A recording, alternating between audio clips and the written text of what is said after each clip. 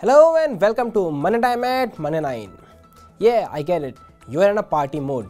But before you start grooving to your favorite beats on the weekend, let's give you a dose of personal finance news. So, let's begin. Tata Consumer Product Limited on Friday said it has ended negotiations with Bisleri with regard to potential acquisition deal. It also said Tata has not entered into any definitive agreement or binding commitment on this matter.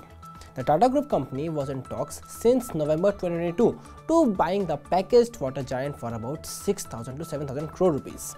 This is said according to a report. Ramesh Chauhan, who is the chairman of Bisleri International, has no successor to take the Bisleri to the next level of expansion. Stock exchanges NSE and BSE have removed 3 Adani Group companies from the list of short-term additional surveillance measure framework or short-term ASM. These 3 companies are Adani Enterprise, Adani Power and Adani Wilmar. The exchanges have removed Adani Group companies within just 9 days of adding those to the list. Placing stocks under ASM means investors will have to keep 100% upfront margin in intraday.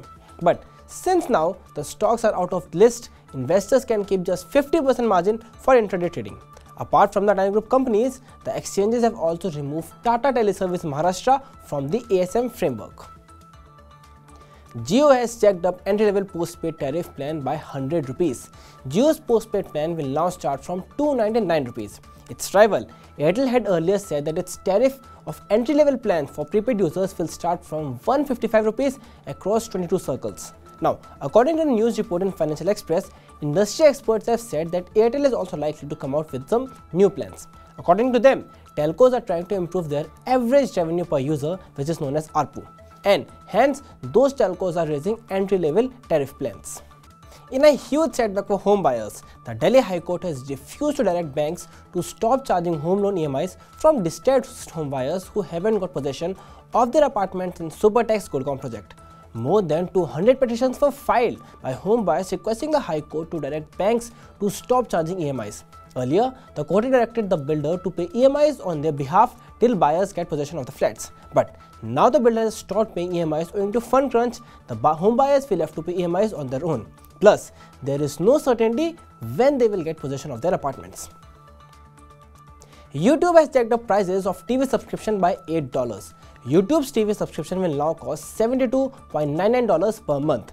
The Google-owned platform has attributed the price hike to rise in cost on content creation. This is the first time in the last 3 years that YouTube has raised TV subscription rates, although the subscription charges have more than doubled in the last 6 years.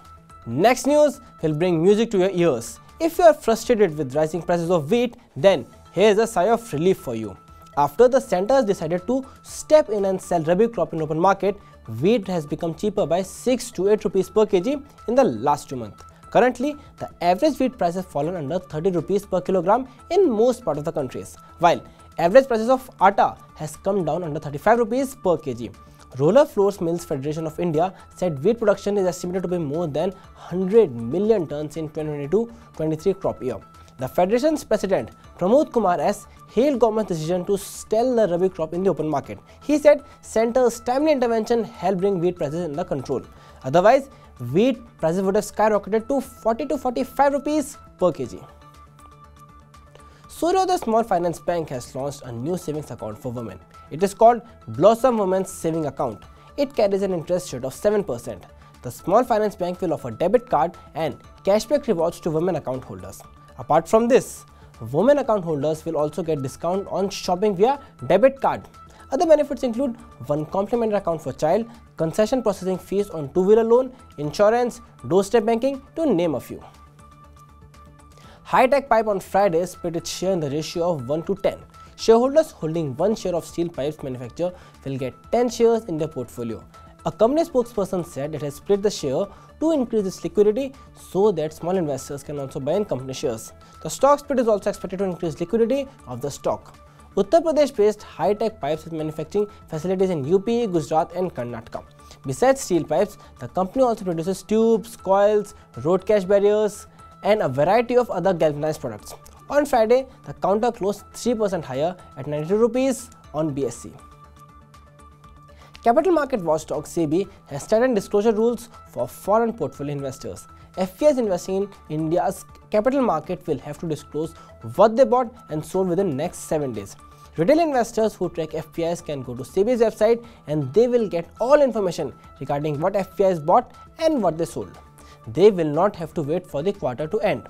Now they will get all the relevant information just within 7 days.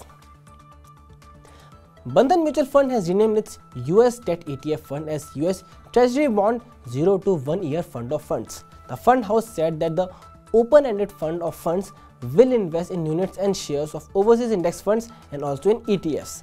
The scheme will track an index of US Treasury securities of 0 to 1 year maturity period. And with this, we wrap up the session.